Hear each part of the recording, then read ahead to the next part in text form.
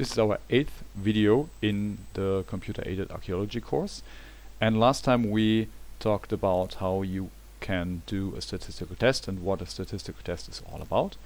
And this time we will totally switch gears and concentrate on another aspect that's very important in archaeological studies, and that is the spatial dimension, because archaeology is also a very spatial or spatial oriented science.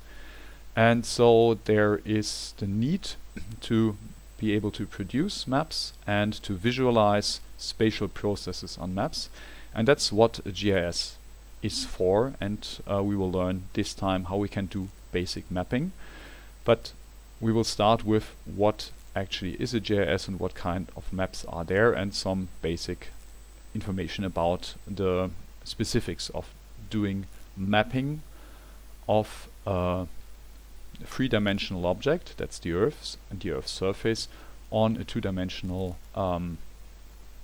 representation, a piece of paper or a computer screen.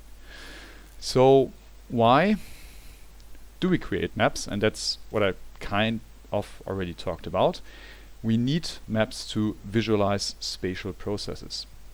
And a lot of things in the past, all the things in the past took place in space, and most of the time we are talking about processes that takes place in 4 dimensions, so that's space and time.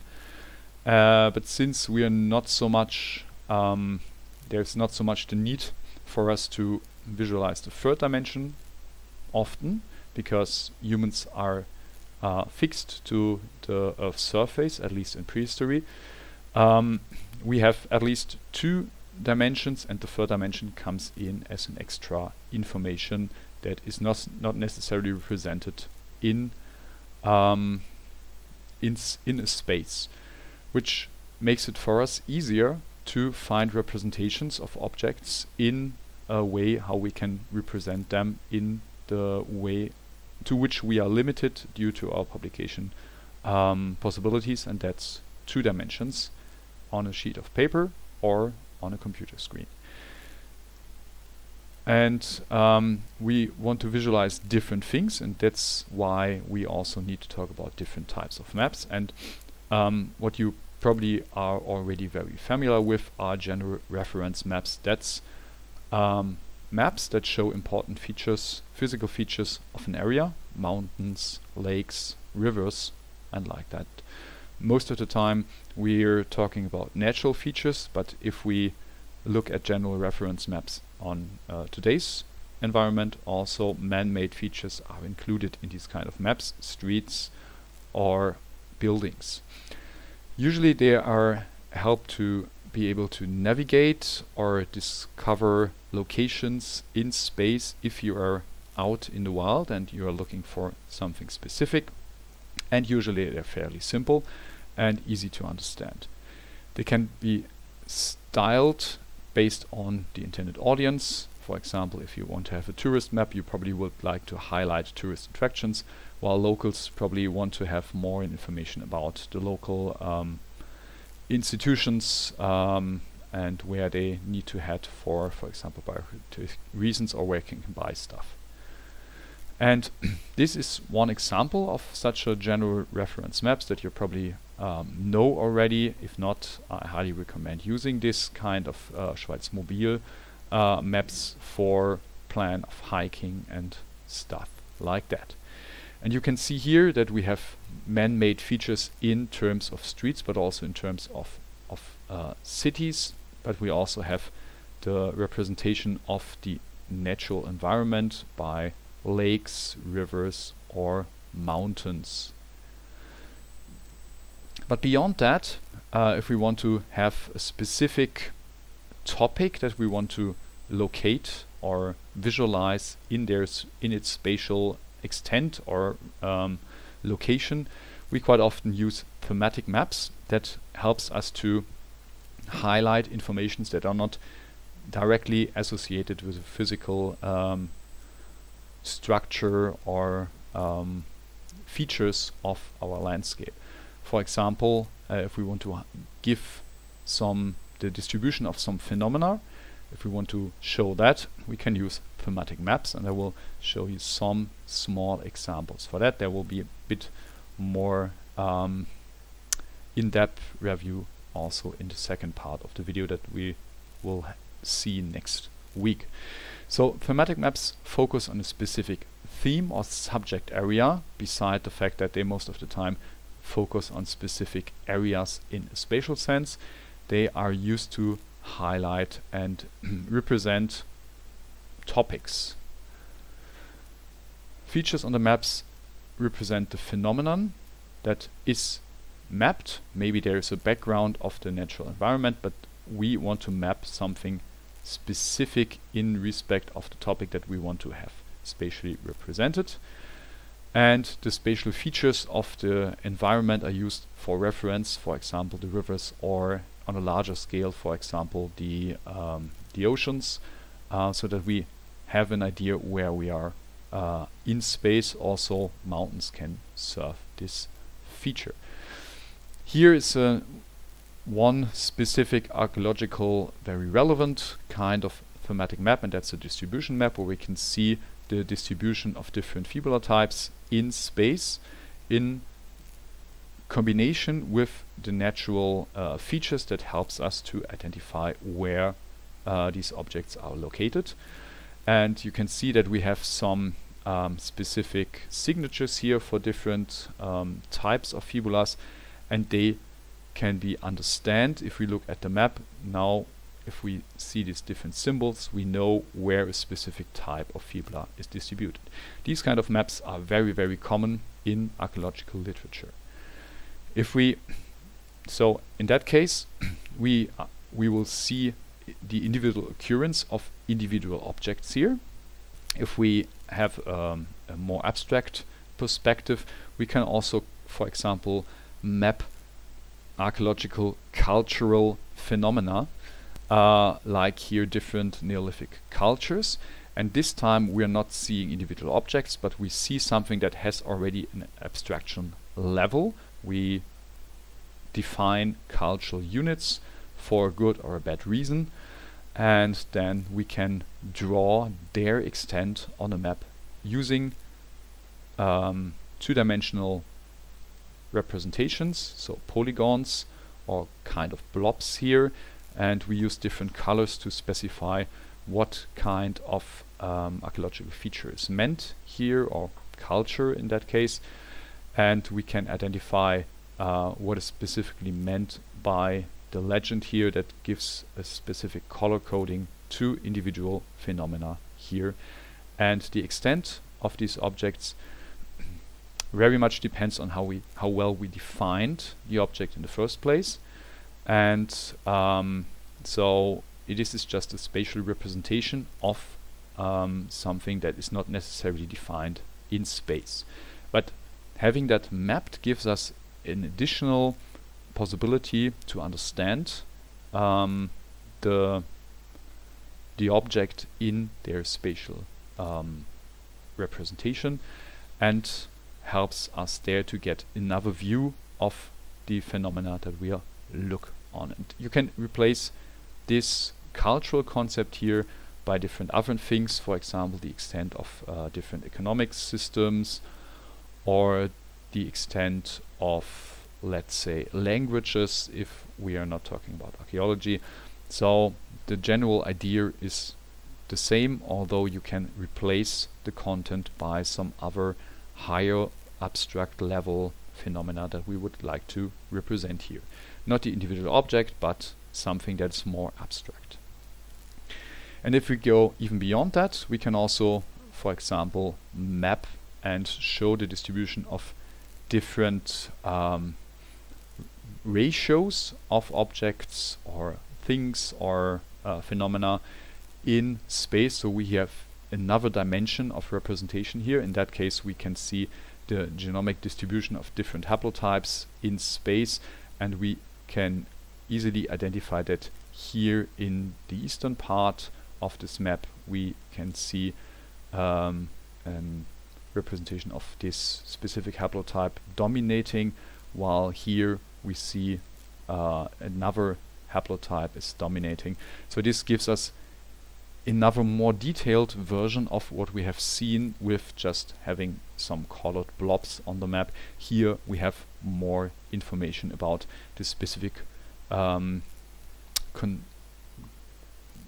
constellations on site, making the map more difficult to read and to understand, but at the same time give us a more detailed view. And you can easily extend that. The same is true here like for the general visualization. The more information you would like to represent on a map, the more difficult it is for the reader, so you should focus on using as much complexity as necessary to transmit your message, while at the same time keep it as simple as possible to help the reader to really be able to differentiate between important and not so important information here. Okay, what are basic elements that we can see all over different maps beside the physical background that is usually represented as some kind of image here? And most of the time we talk about different representations in respect of the things that we would like to represent and their abstractedness or their complexity. And probably also in respect to their actual spatial extent. The most simple one is a point. So for a point we have x and y coordinates for an individual object phenomenon that we would like to represent here, and there can be a z-axis, that is the height, but most of the time in a GIS we probably will represent objects in x and y coordinates, and the height is something that's additional to that can be not represented in a two-dimensional way, but that can be an added information that can also be visualized via, for example, color coding or other things. The next type, if we connect different objects here that are also meaningfully connected, we get a line here. If we have different points in space and we connect them, we can get a line, and for these lines there are multiple points that represent the distribution or the extent of the line or the path that the line will take.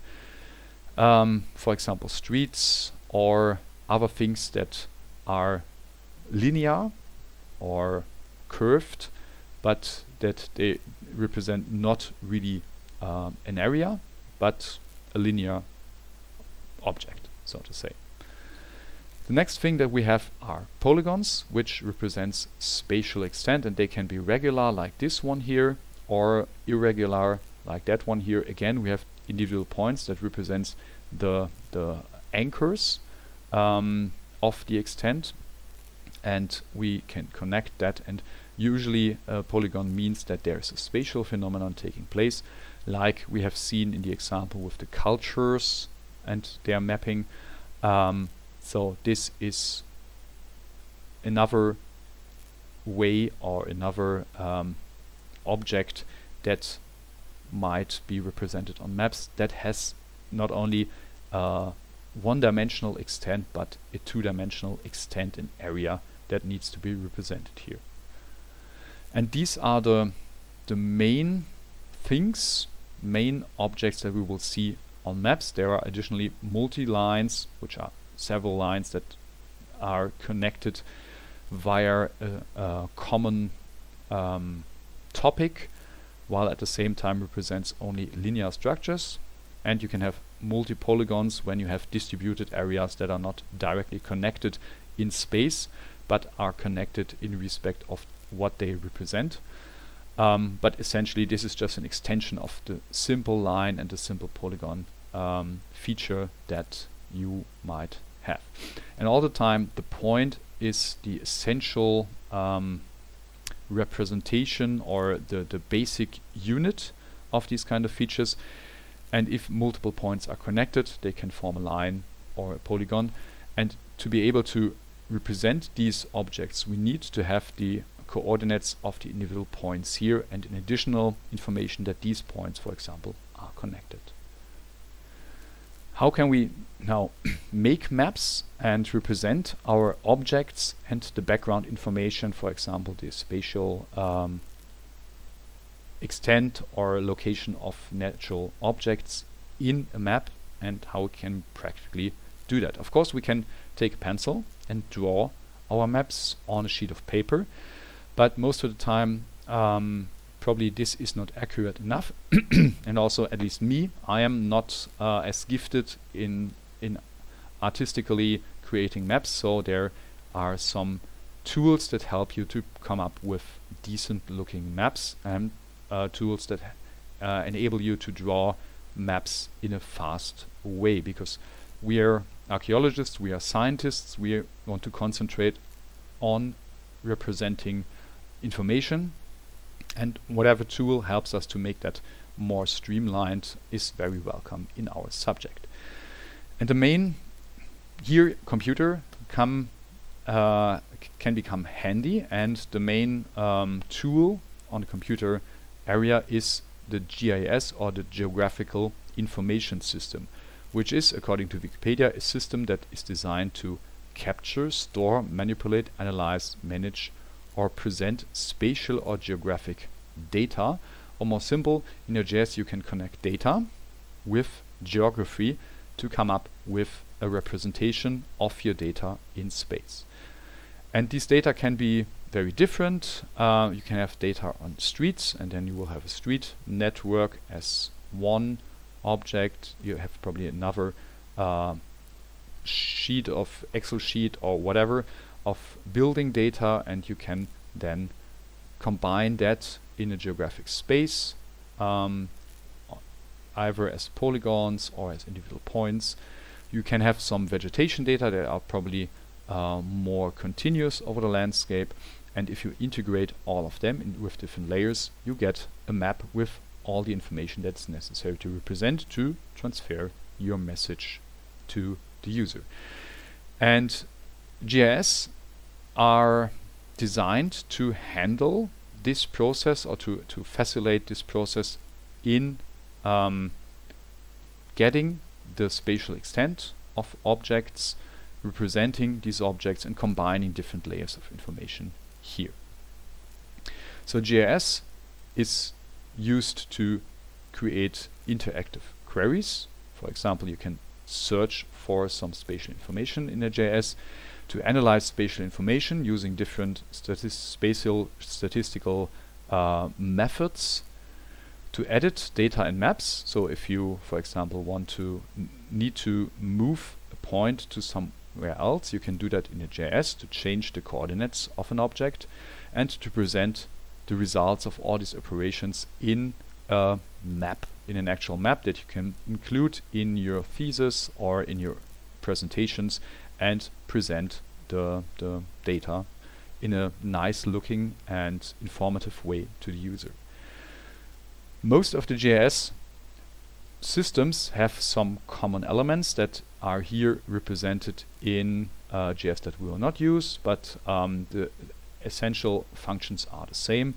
So we have quite usually a menu, like we have with kind of all software, and a toolbar where different tools can be located, and we can have additional tools in another toolbar or tool palette that hovers beside that, or wherever it is located. So quite often you have some main tools in a top bar, and then specific tools in a sidebar. So then we have our actual map in the most of the time the most dominant window here that shows the result of our operation in a map view.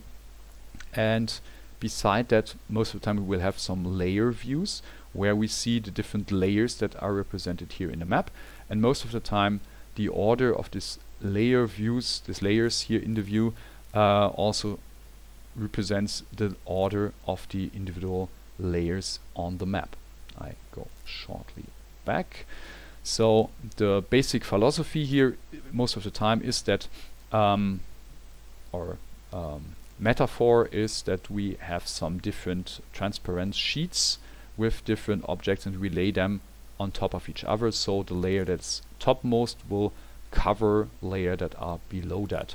And with this you can also specify what information are in the foreground and what informations are in the background, literally but also semantically.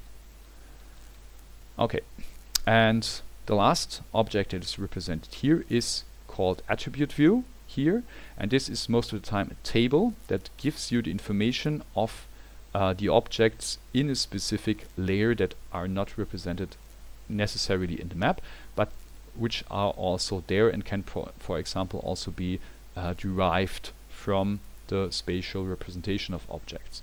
So in that case here we see the land use here as attributes, and we can see different rows that represents different polygons here in the map.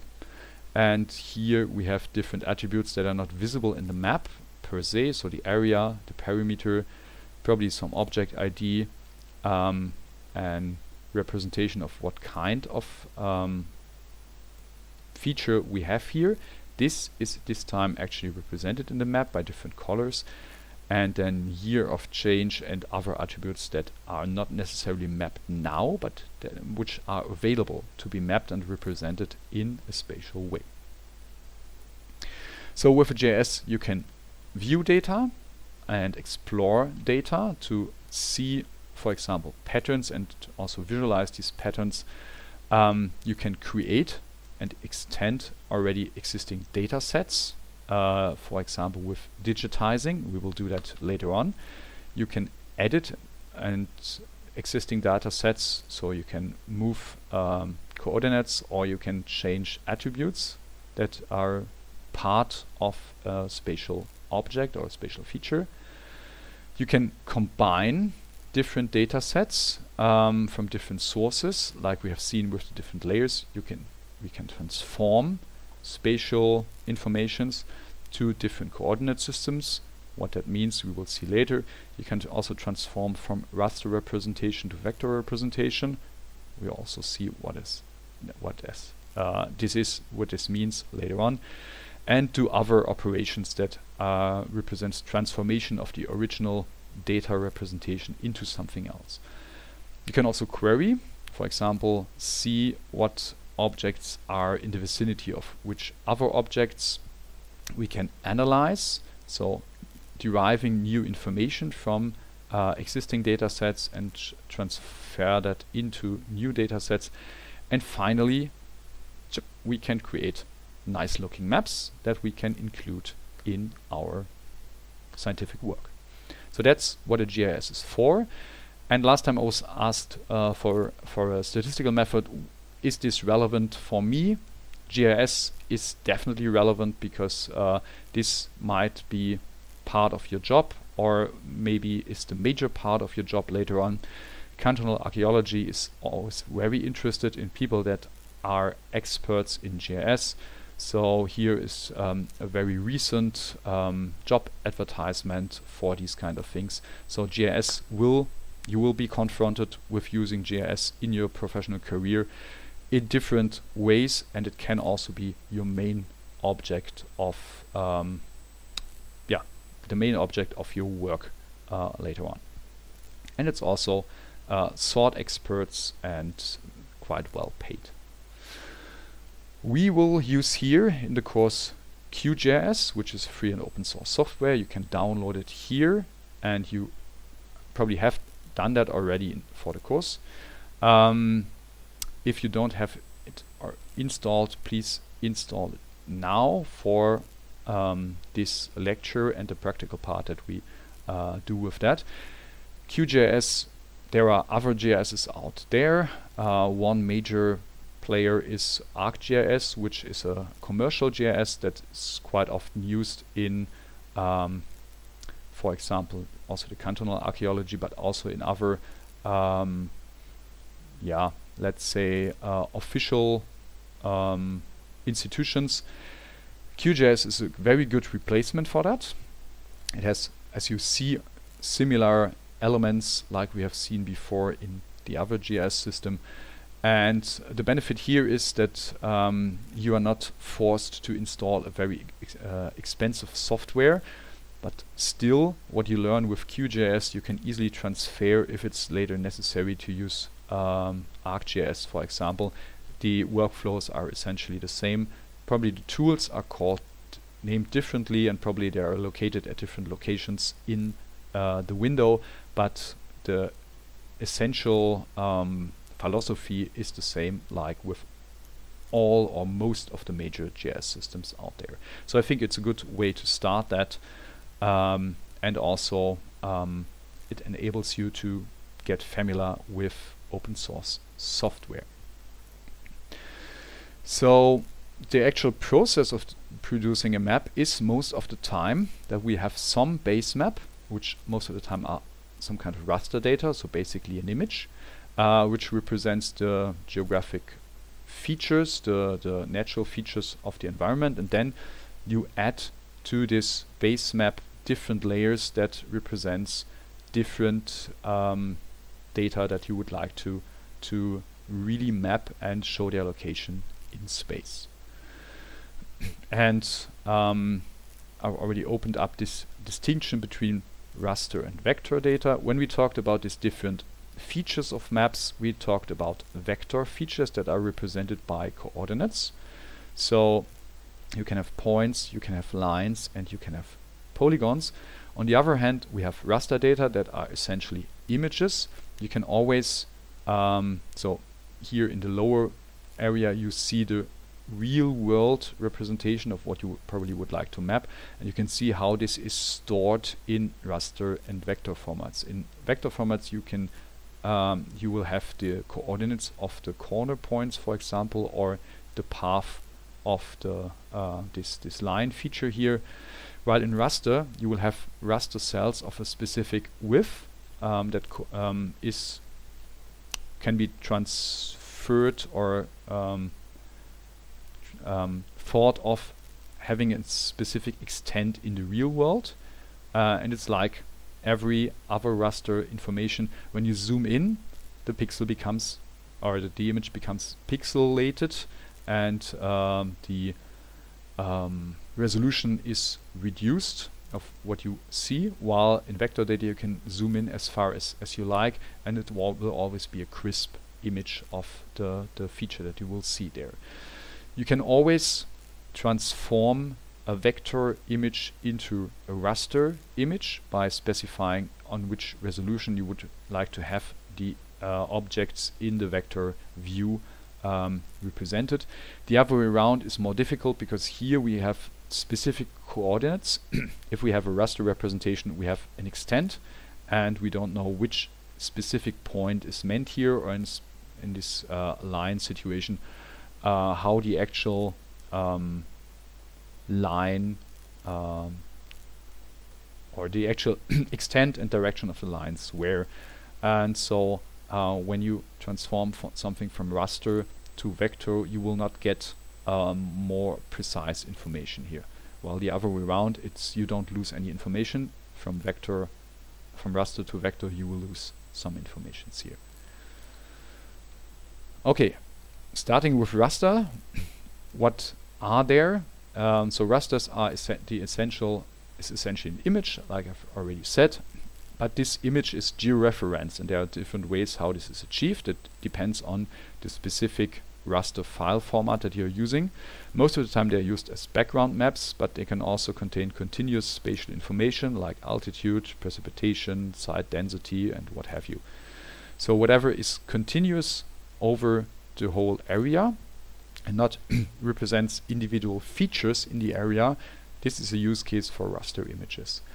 There are multiple formats available: image from S3, grid, and TIFF. These TIFF files, you probably know these as general image files. There's a specific variant of that that's called GeoTIFF, and that's the quasi-standard for raster images.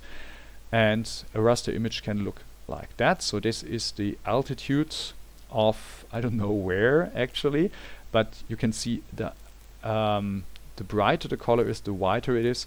the higher the altitude is here, the darker it is. That's a representation of lower altitudes. And this is a spatial continuous representation of the altitudes, which is pixelated. So if we would zoom in, we would see individual pixels here. But since it is extended over our whole working area, it makes sense to have these as raster representations. On the other hand, we have vector informations, and there are different standards also for that. We will here work with shape files, because it is still the standard way of how vector informations are stored, although it's a quite old and complicated file system. So it's a basic file structure for storing map elements. It stores spatial data like points, lines, and polygons. The downside is that a shape file is consisted of multiple individual files. You will see soon what kind of files there are here. So the standard is you have a shape file, or I will go through this in detail in the next slide. So standard you have a shape file, which is the main file that stores the features geometry, and that's this one here with SHP as extension. And so this is just for the geometry, while the DBF file, that's a DBase and very old database format table that stores the attribute information of the features. So we have seen this kind of attribute information before. It can be an ID, it can be derived information, but it can also be specific information that gives meaning to the individual geographic features that are represented with the geometry here. Then we have a PIJ file, which stores the coordinate system information, on which kind of coordinate system are the values taken, what are the coordinates, or how to interpret the coordinates of the actual shapefile, and that's this file here. And you can have also an SHX file, which stores some indices that makes it easier or faster to use this feature geometry, but this is not strictly necessary. The most relevant ones are the DBF, the projection, and the actual geometric information in the shapefile itself. You might also see CPG connected to a shapefile. This identifies the character set to be used. We have already talked about different character sets, UTF-8 and Windows 12.5.6 and other ways how to translate bit patterns into actual characters like letters. You can also have more spatial index files of the features that can have these kind of extensions here. But at least these three, most of the time these four files here, these essential files, they make the shapefile. They are all connected, and you need to have all of these files present. For example, if you want to give someone else these informations, you have to ship all these individual files in one go, probably compress them into an archive, but you have to always use all of these fours. You should not separate them, they should always be in a specific layer. So shapefiles have some limitations. You can only represent one geometry type in a shapefile. You can have a point shapefile, a line shapefile, or a polygon shapefile. You cannot mix points and lines or points and polygons in one shapefile, which can end up with structures like this, where you have lines here, the points and the polygons, which are all part of a specific map and also all part probably of the same data set, but which need to be represented here in different in three different shapefiles, which then themselves consists of 4 different files on your computer system, and with that your folders can soon or very fast be filled with different files, which is definitely a downside. You have to have a good way to organize this. Okay, but still, shapefiles are still the basic standard of how vector informations from geographic information systems are stored, and so we will work with them.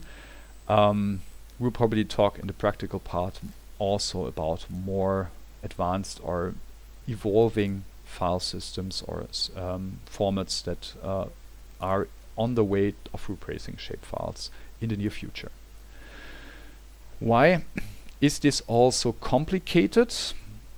Because we are talking about coordinates, and coordinates take place on a three-dimensional object here, because the Earth is a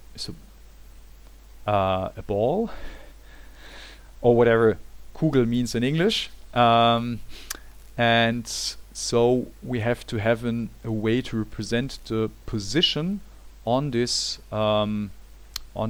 shaped three-dimensional object, and for that we need to have some coordinates. And you are probably most familiar with this latitude-longitude system, where we have degrees and probably also more specific smaller units, which are minutes and seconds, like we have with time, and these represents angles in respect to the equator, which is here in the middle, in the center of the Earth, defined as 0 according to the rotation axis of the Earth. And for the horizontal coordinates, we have an arbitrary chosen 0 at Greenwich near London. So this goes from pole to pole through Greenwich, and from here it starts with 0, and we have then coordinates to the east or to the west. And I'm pretty sure that you are aware of this kind of coordinate systems. The problem with this coordinate system is that constant angular deviation, for example from 0 to 20 degrees, do not have this a constant deviation in respect of distance. So 1 degree of longitude at the equator here is not the same as near the poles, because as you can see here with the different lines, the nearer to the pole we get, the smaller the actual distance between these angular coordinates are. So it's still a basic coordinate reference system. We can find most of the objects on the Earth using this very simple coordinate system, but it's unprecise in respect of the actual shape of the Earth, and it has this annoying feature that things are not have not the same length if they have the same deviation in degrees. So to overcome this, there are different coordinate reference systems that try to make a compromise and give you the information on meter based, so that we know that if some values have an equal difference, that this means also the same distance in real world. And the basic problem here is that we talk about a three-dimensional round object, the Earth, that has to be flattened in a way that we can represent that in two-dimensional coordinates and also represent that in two-dimensional representations. Projections are no one's favorite part of a GIS or of geographic informations in general, because they can be quite complicated and messy, but it's a necessary part because we have to understand what kind of coordinates we have and how they can be used in order to be able to really meaningfully map data. So projections are used to convert the three-dimensional Earth, latitude and longitude, to x and y coordinates on a two-dimensional map. And there are of course different ways here. There is no perfect way, because however you peel the orange, there will always be some remaining curvature, and the more precise you want to have your map, the more detailed it is, the more this remaining curvature matters. If we have the total Earth here represented, we probably can ignore that there's still a curvature in the real world, but if we zoom in, this probably makes quite a huge difference. So coordinate systems are used because features on spherical objects are not easily to measure. So that's why we use meter-based things, and features of planes are much more easy to measure and also to represent, because here we can calculate the distance, the angle, and the area. And these coordinate systems provide a measurement framework, most of the time meter-based, to be able to do these calculations and, for example, also come up with spatial statistics here. Here's another representation of the problem. If we want to represent the three-dimensional object on a two-dimensional plane, we have to make compromises either in the way how we shape, or also in the way how we shape our map. But still, however we shape it, there will still be some curvature that is not represented on our two-dimensional object here. That's why we're talking about projections, because we imagine a flat surface that covers the Earth, or an object that can be flattened really, and then we imagine that there is probably a lamp in the center of the Earth that sheds light on this flat object, and by that casts shadow where our actually objects are on this round sphere. And if we then roll this sheet of paper out, we get different different ways of how this can be represented in 2 dimensions. But as you can see here from the different ways, they all have to make some compromises in respect what is represented better, what is represented worse. If we have this cylinder, for example, things that are near to the equator are well represented. So you can see here we have these grids here form which are all the same distances or are squared. They form actually also square in the flat representation, but the further we get to the pole, the more elongated these features will be. If we have a cone, then probably things here in the middle of the hemisphere is represented quite well, while things on the equator and things on the pole are represented not ideally. If we want to have the pole well represented, we can use this flat polar representation, but then the further we get to the equator, the more compromises we have to make here. So there's no perfect coordinate system, no perfect projection for all purposes in all areas of the world, and that's why there are a lot of different projection systems that can be used in respect to the data. What makes it even more, so every projection distorts some parts of your map. That's the takeaway message here. If we have this globular or orthographic projection, there will be some distortion, and also in the Mercator projection that we will see later, there are some distortions of the objects. Projection matters in respect of the size that are of the objects that we see. Again, it's another representation of this problem. These circles have all the same extent in the real world on a sphere, but when we make a projection here, the objects on the poles are much larger than the objects on the equator.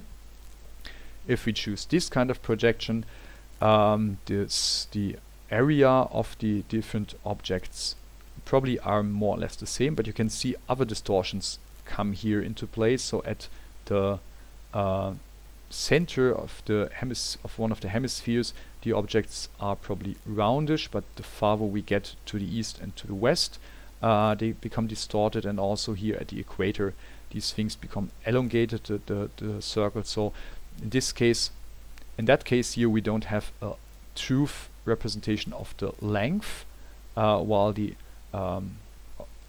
we have a true representation of the angles of the different objects in the individual parts here. while here we have probably the size is represented correctly, but now the angles are distorted. That are probably linear features here in the individual working areas that we can have here. And also, if we have this kind of more sophisticated projection, still we get large distortions when we get to the edges of the map here. So there is no perfect way of doing that, and this really results in different representation of the same geographic feature. And here you can see the projection of the USA, and you can see that these different projections results in very different images of the United States. The larger the area is, the more distortion you will have. So there are always different compromises. One of the very common general projection is the Mercator projection, which is makes the geometries at the poles look bigger than the geometries near the equator. But since most of the interesting area are in the middle here of near the equator, or a bit to the north and to the south, this is usually a compromise that people take, for example, when it is about mapping the whole world in one go. There's another map projection that is or coordinate system, that's the universal transverse Mercator, that is basically the same as a Mercator projection, but this time there are individual slides of the Earth's surface here, and for all of them we have individual coordinates meter based. So with that, at least when we are within one slide here, we have a rather decent representation. So for each slide of the world, there is a specific coordinate system that starts with a 0 point somewhere within this slide here, but the 0 point is actually a bit outside. We have false easting, which means we start with a higher number than 0 at the edge here, and then to avoid the possibility that if we go over the actual measured or the actual stripe here, that we do not get negative coordinates. So the actual 0 for this stripe, for example, might be somewhere here. I don't remember the actual value on the spot. And there's a y0 set at the South Pole or the equator, and this depends on if we're talking about the northern or the southern hemisphere. So for the southern hemisphere, the 0 in y coordinates are set to the to the South Pole, while for the northern hemisphere it's set to the equator. And if we zoom in further to individual countries, we can have also national coordinate system, for example, like the Schweizer Landeskoordinaten, where we have a geographic coordinate system that's specific to Switzerland. It uses a map projection which is called oblique Mercator, and it works on something that's called a basal ellipsoid. We will see later on why we have these different ellipsoids. That are essentially descriptions of the Earth's surface as a three-dimensional object here. And also here we have false northing and false easting. The center of this map coordinate system is set at Bern, but Bern is not set to be 0, 0, but 200,000 meters in respect of the y coordinate and 600,000 meters in respect of the x coordinate, easting and northing. And with that we avoid that we have negative coordinates also in this case. So this is false easting, false northing, for example, that we get not 0 coordinates within the working area that we are talking about. Why we have now this ellipsoids? The problem is that the Earth is actually not a perfect sphere, but it's more or less a potato with different higher or lower elevations. It's also flattened in respect to the poles, and this is of course exaggregated, but essentially these kind of structures we will have. And if we have an ellipsoid that's perfect for the whole world, for example like this blue one, it's a kind of geometric representation of this flatted shape here. But since the Earth's surface is different in different parts of the world, this will fit in different parts of the world better or worse. It's the best compromise probably for representing the whole world. And this ellipsoid is, for example, called WGS84, and that's used for latitude and longitude coordinates, but also for the universal transverse Mercator coordinates, because these are coordinate systems that are representative for the whole world. While if we have a more specific coordinate system, for example here, that is only valid for a specific part of the Earth, there might be a better way of describing the shape of the Earth, especially in this area here. While in other areas this description of the potato might be totally wrong, but for the part that we're interested in, that might be the more precise representation. So that's why for different parts of the world we can have different ellipsoids, like for example the basal ellipsoid here for the Schweizer Landeskoordinaten. Okay, so we have projection systems and we have ellipsoids, and sometimes these and together they make coordinate reference systems. Sometimes these terms are mixed up because, for example, if we talk about the latitude-longitude coordinate system, most of the time we just name that WGS84, because this implies that we have this kind of system. While if we talk about universal transverse Mercator, we most of the time talk about UTM. So in that case, we referring to the same ellipsoid, but we name this according to the actual coordinate reference system. And in that case here with the Schweizer Landeskoordinaten, we call it like that. We talk about the coordinate system, and the ellipsoid is meant by that is specific to this. So a huge mess in respect of the naming, and we are not the only one that were annoyed by that.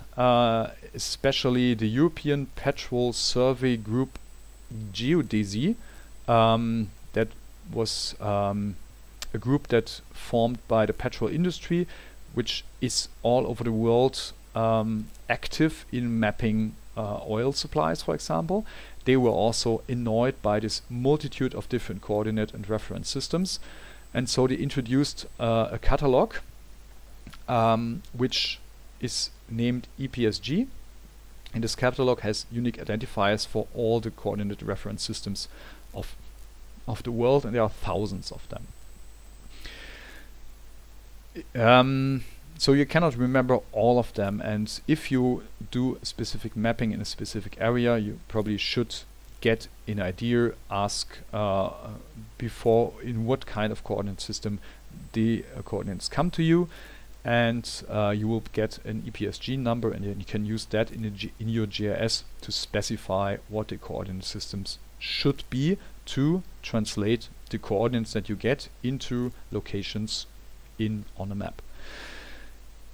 It's probably worth to learn a few. This WGS84, which is latitude longitude, is referenced as EPSG 4326. Google Maps and other online sources often use also WGS as an ellipsoid, but they use pseudo-Mercator projection, and this is 3857. So the coordinates that you get from Google, if you use Google Maps for georeferencing, for example, might be a bit different than the coordinates that you get if you are in an actual latitude-longitude coordinate system. And this can cause, especially if you zoom in very close, this can cause some problems or errors in your representation. So whenever you get coordinates from these online sources, you might be need to use this EPSG code for your actual map. And the current Swiss Landeskoordinaten are EPSG 2056.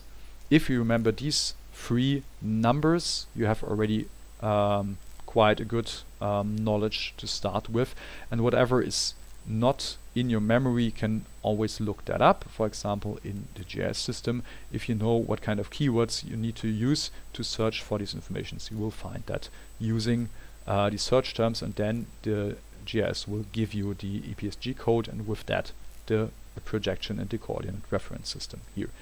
In the GIS it's called CRS, so coordinate reference system. That means the ellipsoid together with the coordinate system that is used there. Okay, don't be scared.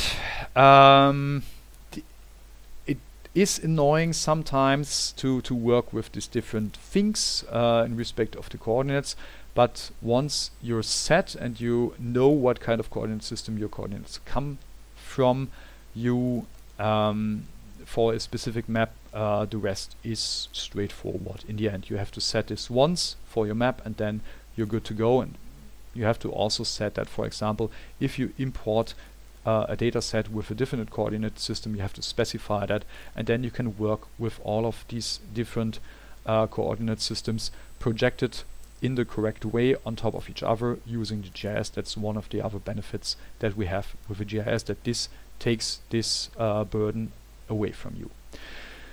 Now, for the first part of our practical part, we will have to have our sites georeferenced so that we know where on the Earth the individual sites are. You will have different maps from the publications. Most of the time you do not know where the specific coordinates are and what coordinate reference system were used in these individual maps. So we will have basically just these images of the map, and you have to transfer this map onto a geographic projected system. And this can result in some distortion of the before rectangular map in the different coordinate system that you are using. This is not a problem, because you can always then extract the information in the coordinate system that you would like to use for mapping. But yeah, this is a process to transfer or connect points in your map with the coordinates, with specific coordinates, and by that orienting this image here in real geographic space. So every map comes with its own projection, sometimes known, most often not. Every map has errors or imprecisions. When you do a digitizing of an already printed map, you will add some errors, and that is annoying. So most of the time it's better to use with already digitized data, but in archaeology these site plans, you probably will not have the access to the original GIS in which they are produced, so you have to digitize these maps. And